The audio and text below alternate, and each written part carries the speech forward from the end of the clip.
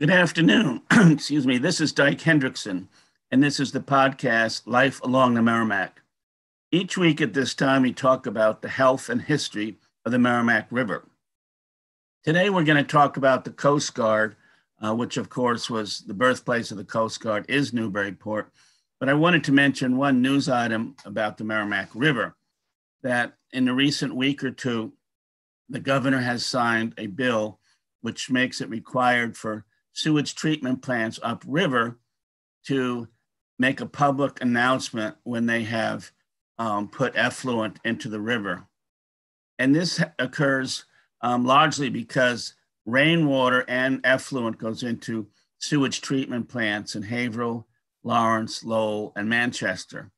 And then sometimes there gets to be so much liquid, so much water that all this is released. It's a combined sewage discharge. And so it's a very difficult thing for people downriver, such as those of us in Newburyport, particularly boaters in Newburyport. They should know when these discharges have been made. I mean, there are millions of gallons of effluent. Now, granted, it's a big river, and there's different ways of calibrating it, but I think everybody along the river, certainly in Newburyport, Salisbury, and Amesbury, are very pleased this is going to happen.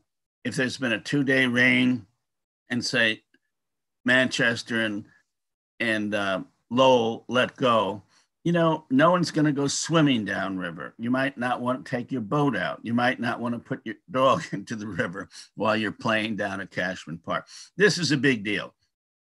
Now, some of these sewage treatment plant operators kind of opposed it because, they're good people. And if they had the money, they would improve the sewage treatment plants. But this gives them another responsibility. It gives them another chance to be criticized, as if to say, well, you should have reported after 2 hours and you waited 9 hours to report. So it brings more responsibility to them, but so be it.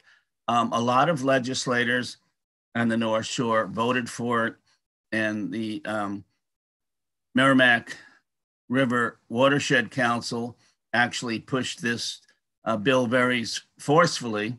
And in fact, they had emails go out and said, look, these are the key people on the North Shore down in Beacon Hill. Please email them and say you want it passed. So I actually did email both the House and the Senate. So I feel good about that. But this will happen probably by this boating season. So that's a victory.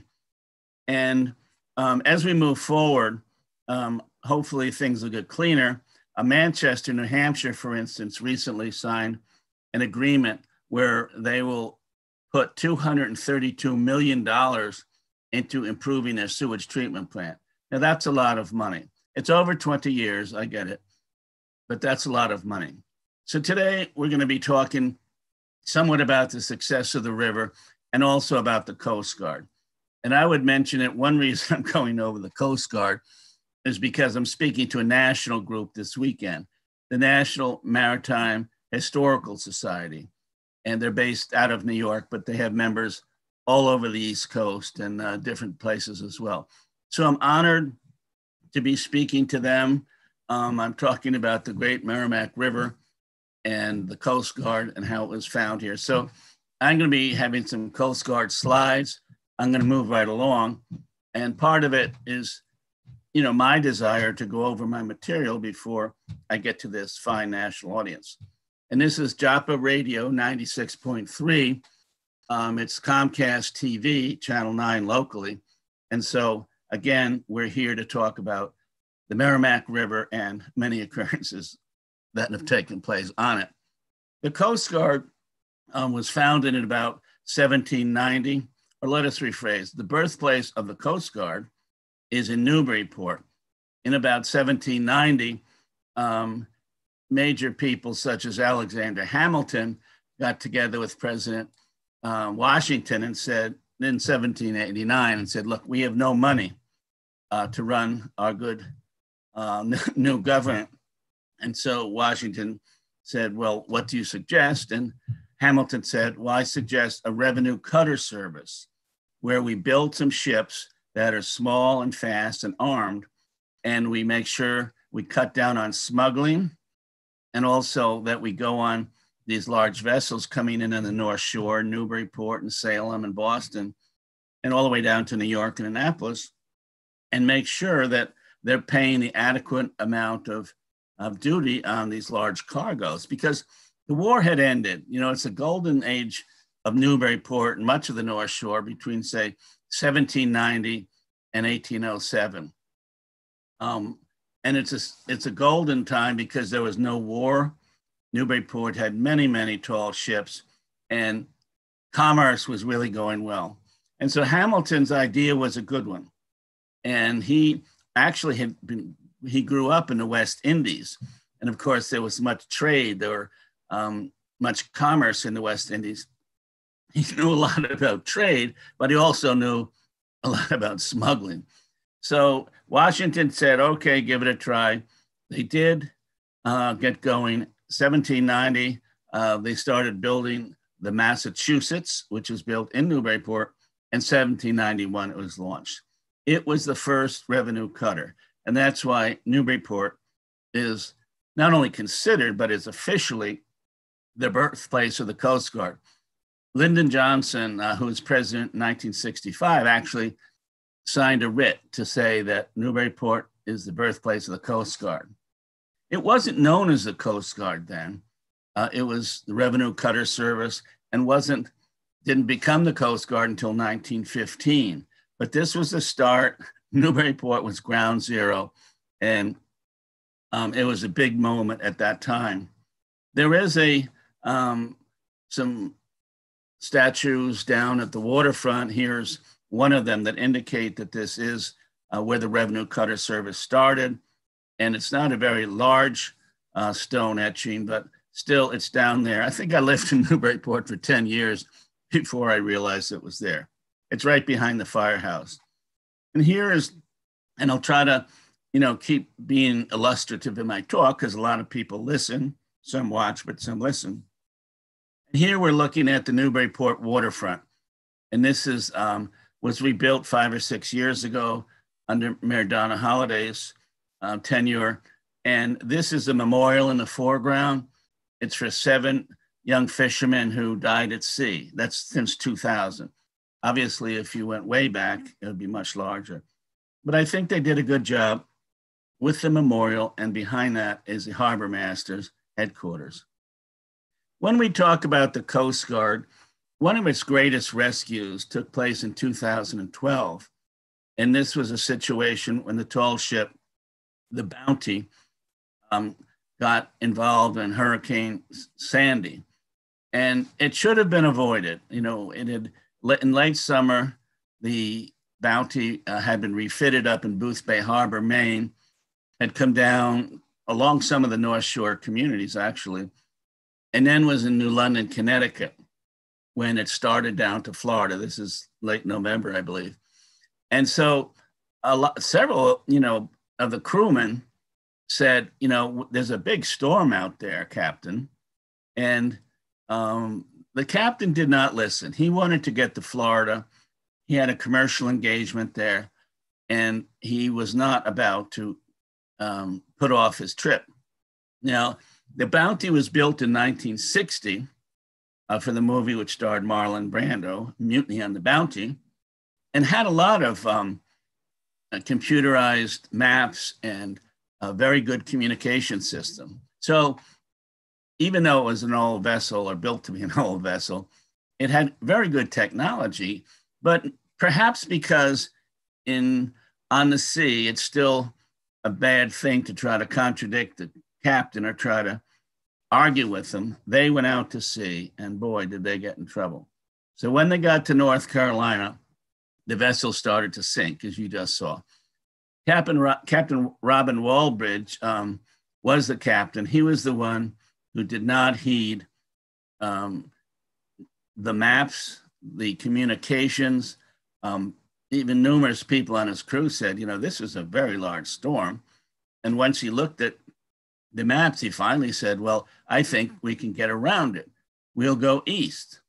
And so he could have come into a harbor, Norfolk, or some of the different places, Philadelphia. He did not. He started going east, which is a very bad thing. And the Coast Guard did a great job. They had a crew of 16, and the Coast Guard rescued 14. Here are the two individuals who did not survive. That's Captain Walbridge, who we just saw, and Claudine Christian, who was one of the people who was on a crew member, but she wasn't experienced. You know, she lived in California. She was 42. She didn't have a lot of experience on the sea. I wouldn't call, she was kind of going for lark, you know, but the seas got high and she was unable to get into a lifeboat. There were 2 lifeboats out there, and they did get 14 of the people who had gone overboard did get into the lifeboats. And the good thing about that is the lifeboats had covers, so the sea wasn't coming in. They didn't have to bail all the time. But her body was recovered, and she was, you know, rushed by a chopper to a hospital on the coast of North Carolina. But she did not survive, and Captain Walbridge's body was never found. Claudine Christian, curiously, was longtime relative of Fletcher Christian, the mariner who was involved in mutiny on the Bounty 2 centuries earlier. So the Coast Guard played a very big role, and Jane Pena is a co-pilot in the Coast Guard. She was awakened at 5 in the morning and told to fly into Hurricane Sandy. So I interviewed her several times. First when she was in North Carolina, then she was shipped to Alaska, and we kept in touch, and then she was in Mobile, Alabama. But she was a great person, returned my phone calls, which actually makes her a great person. And I said, what were you thinking of when they told you that you have an assignment at 5 a.m.? So she said, the first thing we did is go online and see what the vessel looked like. We didn't think anything could possibly be out there. And so we saw what it was. It was a tall ship, and we got ready. And she did have a telling remark. She said, you know, this is what we do. We train for this. We were ready. And even though, you know, the seas were 30 to 40 feet and there were gusts of wind up to 60 knots, they went out in a chopper looking for the wreck. Now, I want to point out that a fixed wing aircraft, AKA an airplane, Coast Guard airplane, had been out on the water the day before and had seen the vessel. So they had a position to give the Coast Guard. In other words, the choppers weren't just going out there looking. They had a position, and Jane was one of those who went out. This is from the actual rescue in the Atlantic. A fellow called a Coast Guard swimmer is going down. So the pilot of the Coast Guard chopper holds it in place. The swimmer goes down, drops off, and is suddenly, then once he gets his bearings, goes over to the first lifeboat. And this was a situation where they took 5 or 6 people off one of the lifeboats and said, you know, this is all we can do. There'll be another chopper behind us. But this is an actual photo. And this is what it would look like, tough duty in the stormy Atlantic. This is an exercise. This is not an actual event, but you can see it's the facsimile is setting up the people he's rescuing in the lower left. The swimmer comes down and he takes up one person at a time. He's winched back up into the chopper. And it must be one of the great skills of maritime life as a Coast Guard chopper to be able to hold the vehicle over the same spot and have your crew winch it up. And, you know, this is a very dramatic event. When we talk about life-saving, we go back to about 1788. There were scores of shipwrecks off of every port in New England, and Plum Island certainly had many of them. The Humane Society started around 1788 This is a photo from about 1892 off of Plum Island in Massachusetts. So you can see, the rescue team going out, the vessel is under duress, and this is off of Plum Island. Another famous rescue was in 1952 when the Mercer was saved, and there was a movie made out of it several years ago, Their Finest Hours. So it did bring into the fact that the Coast Guard has been very valuable and has, will go into just about any kind of weather. And so this is a success story, the Mercer and the Pendleton off of Cape Cod in 1952. This is probably more normal for a Coast Guard vessel. If a boat has lost a keel, not a keel, a tiller, if their battery conks out, if they can't go forward, they can call the Coast Guard, and the Coast Guard goes out to check. The Coast Guard once, towed such vessels into the harbor, but since 9/11 and the greater responsibilities in security, the Coast Guard will, get their position, call in to a third party like Towboat USA and say, look, I see that you're stable, you're doing well, we're going to leave for other assignments now, but the Towboat USA will be out here shortly, and here's the, the information for them. So that is a big responsibility of the Coast Guard, is to watch out for the many, many vessels on the North Shore here on the Atlantic. Well, talking about life-saving, this is an iconic figure in the North Shore and along Massachusetts and New England. Joshua James was one of the great lifesavers. He's one of the great old salts. I mean, you can see all the medals he has gotten. And he lived in the late 19th century and saved hundreds of lives. Another key figure in saving lives was Ida Lewis of Newport.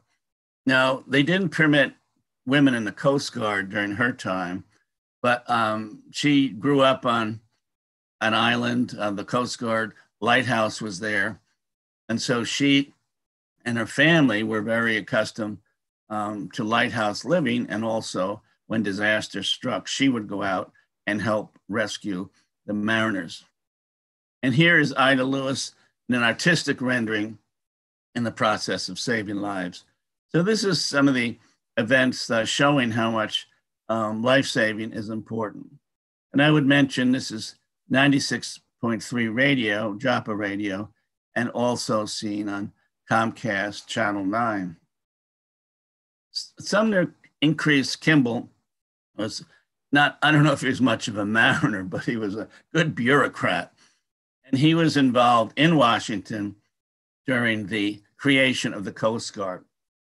As we mentioned, the Coast Guard wasn't actually named the Coast Guard till 1915. At that time, the Life-Saving Service merged with the Revenue Cutter Service, which we have discussed, to constitute the modern Coast Guard. In 1939, the Lighthouse Service joined these two services and became the modern Coast Guard. The Baker twins were among the first women ever in the Coast Guard. They did clerical work in Washington. And then as we go up the list in terms of chronology, they were, say, 1918 to 1920. We go up a little farther into Prohibition, which lasted from 1920 to 1933. And one of the Coast Guard's greatest challenges in New England was stopping the smuggling of alcohol during Prohibition. On the left here is a vessel filled with whiskey, and the two vessels on the right are Coast Guard. This was taken in Boston. And then when we get to the 40s, we have the spars. The World War II, of course, it was all hands on deck. Women were permitted to join. They had their own little name for themselves, Semper Paratus, always ready. So close to 12,000 spars joined the Coast Guard during the war years from 41, say, to 46. And just about, they did a great job. I mean, there's a lot of documentation to say how well they did, but just about all of them were mustered out in 1946. Women did not really join the Coast Guard in any major way until 1976, when the Coast Guard Academy in New London, Connecticut, permitted women to join. This is one of the great vessels of the Coast Guard. It's the Eagle. It was built in Germany in the 30s, taken as a war prize by the US, and coasties train on it today. In fact, it's frequently down in New London, Connecticut, on the dock right next to the Coast Guard Academy. Here's another shot of the Eagle with a chopper going up the New England coast, a 300-foot vessel. And choppers didn't actually become used until the 40s.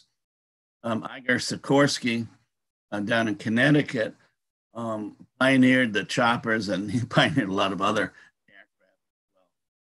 But isn't it, is an iconic example of the Coast Guard, in full gear and getting ready for anything. One of the great changes for the Coast Guard took place following 9/11. And step one is to talk about how many people the Coast Guard rescued. If you know New York, you know that Battery Park is at the bottom of Manhattan. Thousands of people ran to Battery Park. It wasn't far. They didn't know what was happening. The Coast Guard played a tremendous role in rescuing people. They came down from Connecticut. They came across from New Jersey. They came from up the Hudson. Scores of boats, and the Coast Guard was extremely useful at that time.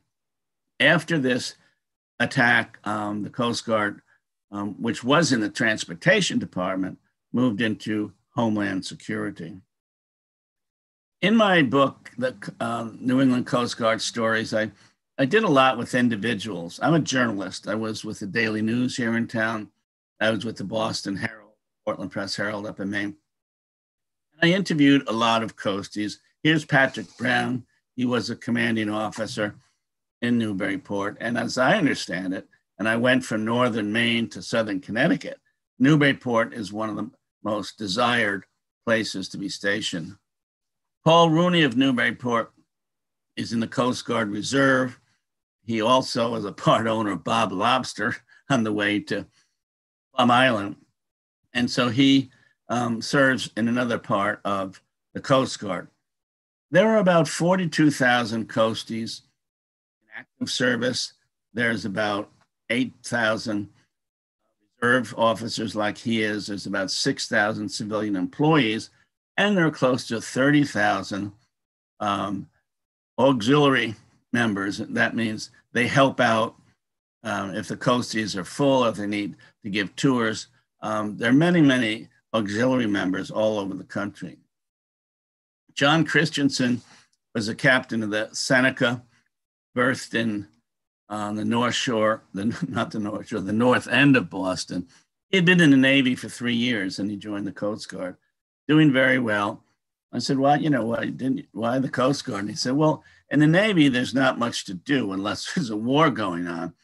But with the Coast Guard, you get a chance to help people almost every day. And I remembered that because so many of the coasties that I met are really good people. They want to do a good job, and they want to help, and they want to make the country more secure. Megan Cahoon was one of 33 coasties in Rockland, Maine. She was the only woman at the time. But the coasties up there and in most places don't live in a building. So she had her own apartment. She said she didn't really get hassled by the guys. She likes to teach. And she said, everyone's there to learn and to do good. I did not have a problem. Not that problems don't occur elsewhere, but the Coast Guard has the fewest complaints from women of any of the services of the U.S.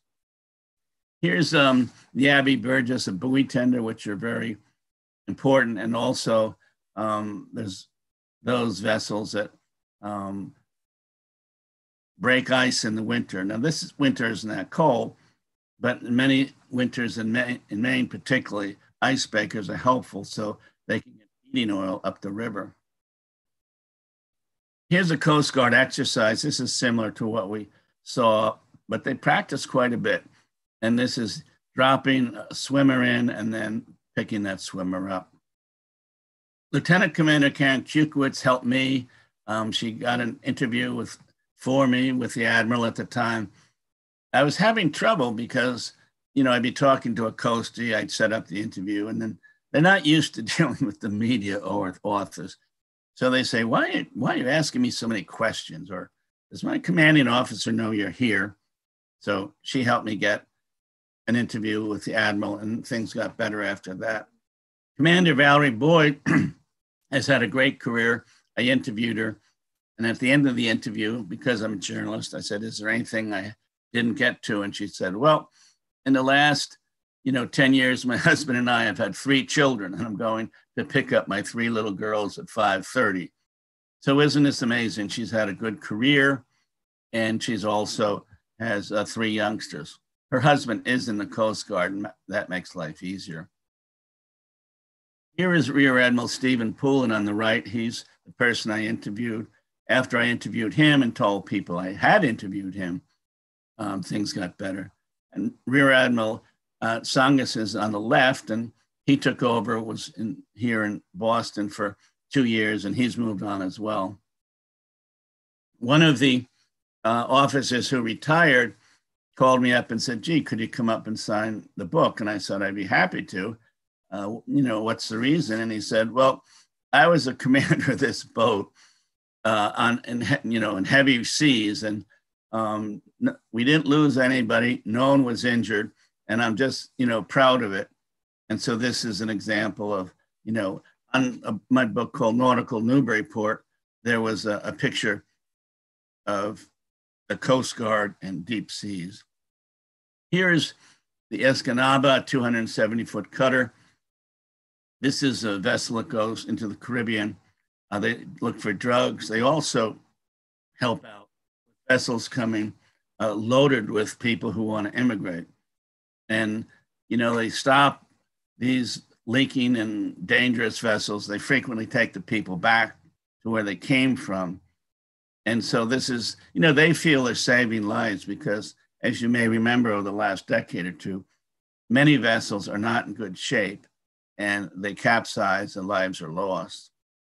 The Coast Guard Academy, New London, Connecticut, as I mentioned, it started taking women in 1976. Now I understand the last class that came into the Coast Guard Academy, it was 40% women. So things are changing. This is our last slide. And again, this is Joppa Radio 96.3 and Comcast TV on local channel 9. This is station Merrimack River in Newburyport. It has about 26 coasties assigned to it. It's a desirable stationing to be in Newburyport, but they have a lot of, hard work. There are numerous people who get marooned either off of Plum Island, or they'll be coming in the Merrimack River, and there's a significant sandbar. Right now it's at the south piece of the river, but the river's narrow, it is shallow, and many mariners who haven't been here before get hung up on that sandbar. And so the Coast Guard goes out, does what they have to do. Or also, the Merrimack is a very difficult river to traverse because you have a very strong current going into the ocean. You have a significant tide. It might be going out, it might be coming in. It's a very difficult river. And as I say, it's shallow and there's a difficult sandbar. So these are things that people all have to be careful about. So those are some of my thoughts on the Coast Guard on Joppa Radio 96.3. Thank you for listening.